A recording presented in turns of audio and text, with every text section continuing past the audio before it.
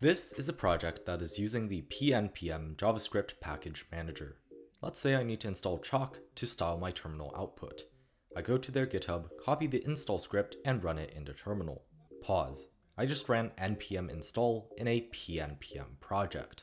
Normally, this would cause a bunch of problems, like generating an extra lock file, messing up my node modules folder, and more, causing me to have to clean it all up. But not to worry, because I have NPM Confirm. Instead of directly running the install script, NPM Confirm has already found that I'm actually using PNPM.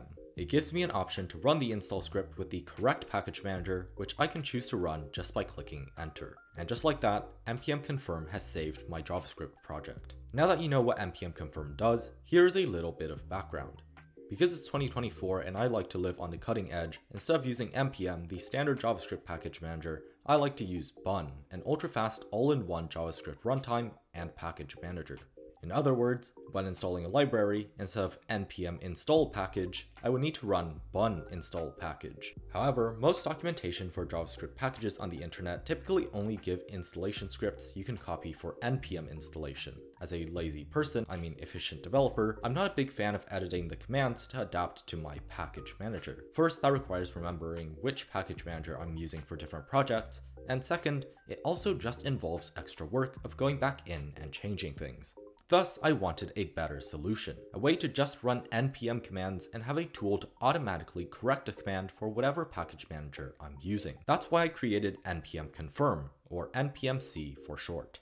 Here's a more detailed look. If you want to try out npm Confirm for yourself or follow along, start by installing with npm install-g for global, followed by npm-confirm. This will allow you to use the npmc command globally. In most cases, this command works exactly like the standard npm command. However, when you run npmc in a directory where it specifically detects a non-npm package manager, it will show you a confirmation message. For example, here's what happens if you run npmc install Chalk in a directory with the bun package manager. In this scenario, you have three options. First, you can choose to run the command with the package manager detected in your environment. This is the default option, which you can run with just clicking enter. Note that npm Confirm will automatically adapt your commands to work with the new package manager. For example, for bun, this includes changes like install for npm to add, --dev to simply -d, npm-ci to bun install --no save, and so on. Note that these conversions also work for PNPM and yarn. The second option you have in the confirmation menu is to run the command that you typed in originally for npm, just in case that you actually meant to use a different package manager. The third option is to simply cancel and do nothing. A nice feature about npm Confirm is that it intelligently checks your command before confirming with you. For one, if it doesn't detect any explicit dot files signifying a package manager in your specific directory, it will allow you to use npm like normal. Furthermore, npmc won't launch a confirmation when checking the version of another package manager or when running help on any package managers. Finally, npmc is pretty cool in of itself, but it isn't much use as a separate command from npm. There, it still has the same problem if you just copy and paste npm commands. You still have to modify it to npmc. Thus, I recommend directly aliasing npm to npmc, which you can do with these following scripts, depending on your shell. Now is probably a good time to mention the difference between npmc and ni. For those of you who don't know, ni by @and-foo is a way to install a package while automatically adapting to the current package manager, pretty similar to npm Confirm, but with a few major differences.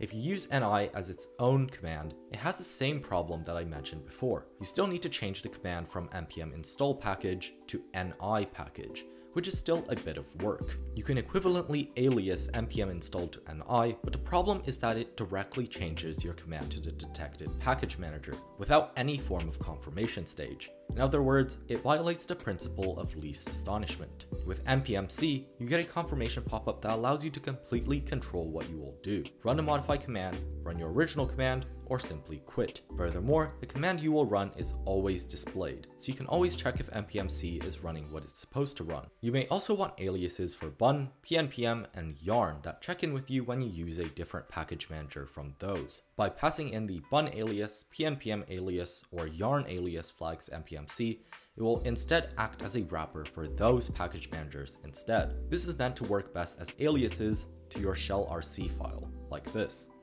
Again, if you want to try out npm-c for yourself, install with npm install-g npm confirm, or if you want to check out the source, go to github.com/evanjoedev/npm confirm. Please let me know if you have any feedback on GitHub or in the comment section below. Hope you guys enjoyed, and together, let's create a world where running npm install in a bun project never happens again. Peace.